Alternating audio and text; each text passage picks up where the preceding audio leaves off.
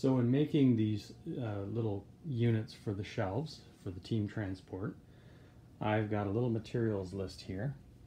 And that materials list consists of all the pieces you need to make these. Now, of course, this is for 5 different shelves, so if you're just going to make one of these, you can divide this out by 5, which means you only need 1 piece for the backboard and 2 pieces for the top, 2 pieces for the side. But since I'm making 5 different boards, I've got all the materials cut up and ready to go. So you can see they're all stacked up here. So you've got the base, the backboards, you've got the side shelves and the top shelves, or the sides and the tops of the shelf. So if you look at this one, so when we talk about vertical, horizontal, and then the interior shelves are made of black foam board, so I've got all those ones cut up as well. And this is the materials I use. So basically I've got obviously some knives, a pencil, tape measure. I use glue gun. This can be a little messy for some people, but I'm not bad at keeping this pretty clean looking. So you can see from this shelf I used glue gun for this entire thing, and you know, very, very little seepage. The key is not to use too much glue gun, and of course a good quality glue. So I know a lot of times you just go to the dollar store and pick up that glue, but because this is going to be holding some weight, you want to make sure it's got a good bond, so you want to use a good quality glue stick. And of course a metal straight edge, if you will, metal ruler for cutting nice straight lines. So essentially what you're going to have for one shelf is one backboard, 2 side pieces, 2 bottom and top, 1 center shelf that will go in the center, and then 4 pieces like this that will go in the middle as your shelves. What I haven't cut yet are the spacer pieces that will go, I'll demonstrate that here, that will go on the ends of the cabinet. So those spacer pieces, and I've got a blank one, a white one cut just for spacing out when I'm putting it together. But the spacer piece will be what goes in between to hold or support the ends of the shelves on the outside of the display case. So what we've done is we've cut all the white at 2.5 inches deep, and the black is only 2 inches deep, so that it has a slight recess, or it's inset into the display. And what you'll end up with when it's all done is a smaller version of this that will hold 10 team transport vehicles. And so the one that we built previously, we'll have to find a new home for it. I'm not sure it'll ever be used again, but just to kind of give you an idea what the construction will be, wanted to show you this one that we'd already built.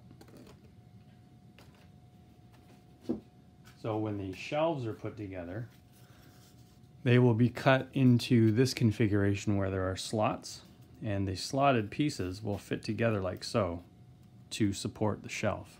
So you'll have basically a shelf that is supported in this kind of T formation. So they just slide together.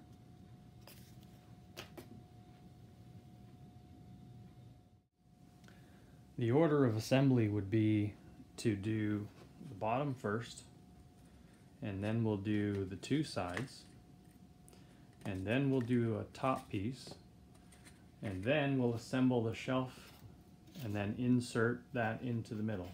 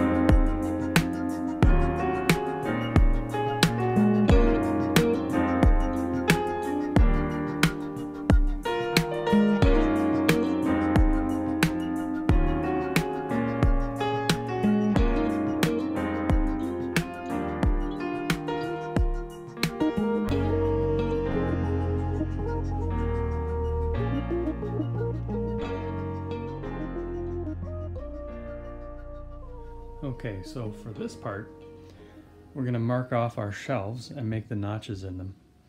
So this piece is the center part that goes down the middle, right? So what we want to do is take that spacer piece that we made. So this is a 2 3/4 inch by 2 inch, or yeah, so it's made to fit the black, right? So this would be basically what the black one would end up being. That's running down the sides. So essentially what we want to do is mark off the increments of our shelves. So we'll make a pencil line at each interval. Of course, keeping into, so where I made that pencil line, I don't know if you can see that, but that basically would be where the shelf would be slotted into. So that's the top part of our cut. So the next cut has to be made the thickness of the foam board down from that line. So then we'll make our next line right there, right? And then our next line beyond that right there. And then we'll do the same thing as we go down. So we'll mark with the thickness of the foam board where the next piece goes. And that's essentially how we're going to cut our slots. So again, we'll mark that, and then we'll mark this, and then we'll do the same thing for the third shelf.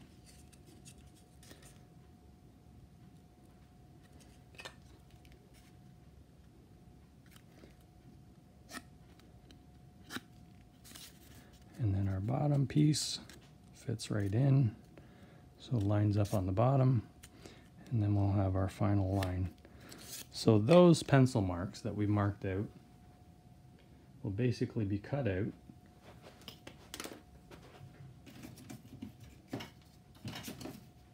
something like what you see here. And then these pieces then will be able to be slotted into one another, just like this. See how they fit together?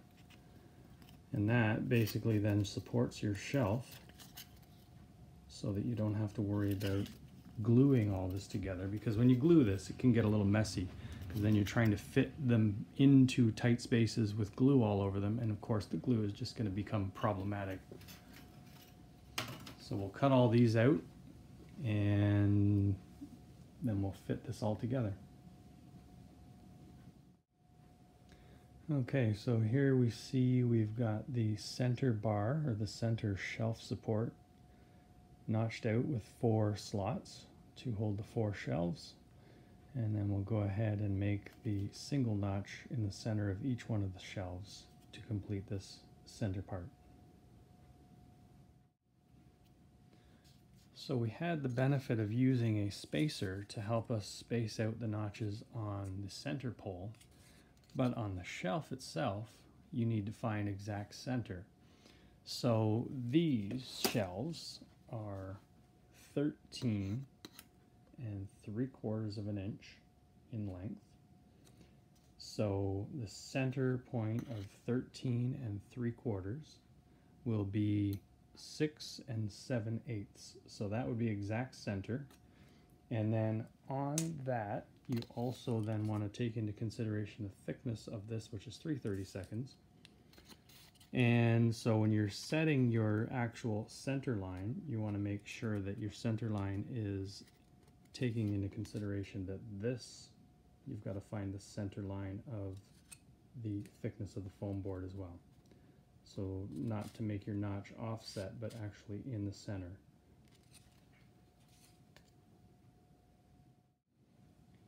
So here's a handy tip when you're plotting out your line. So you can see I've made the pencil mark at the center, which was 6 7/8 inches. And then I've taken the center part and drawn using my spacer to make sure it was square, to mark that out. And then just to make sure that I get every single one of them the same, I've taken my blade and I've notched them straight down so that I've got reference on each one of the boards to make sure that they're all exactly cut in the same place. Okay, so now we just have to slide these pieces together now that they've been notched out. So just gently push them in.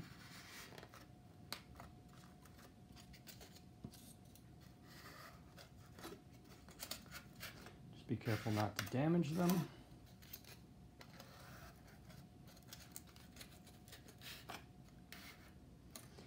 And then that will fit right into the center of our display. And then we'll just need to cut the filler pieces to actually fit into the ends. And those will just be all glued into place.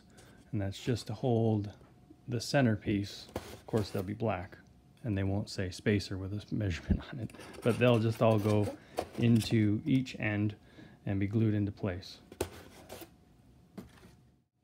Okay, so home stretch. We are in the home stretch. So these are the pieces that will go along the sides. So these are 2 inches wide by 2 3/4 inches tall. And those will end up being slotted into the end of the display like so. And as you put them in, they will just automatically level out your shelves so that they are sitting firmly in the right position all the way down. And that's as simple and as easy as this. Now you can choose to glue, they'll fit tight, so you can choose to glue them in or you can leave them loose. That is totally up to you. I will end up gluing mine into place so that they can't move. But basically that is what you end up with. So that will definitely fit your team transport vehicles.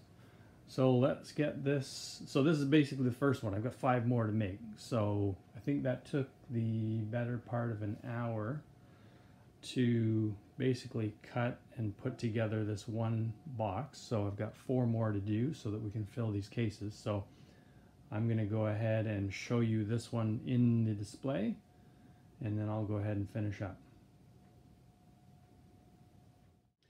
Okay, it's the moment of truth. Is it going to fit? Here we go. Let's see. Get that in between.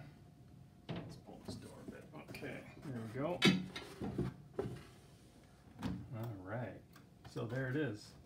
So that is made to fit nice and snug in between those poles that are in the display cabinet.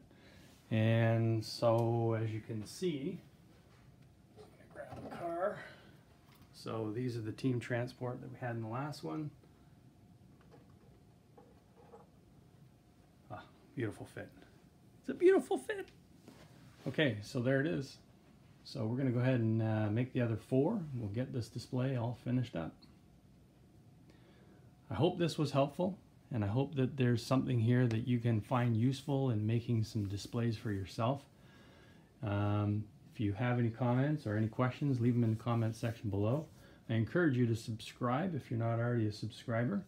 And thank you very much for watching the entirety of this video. I appreciate it. And you guys be safe, and we'll see you on the next video. Thanks a lot.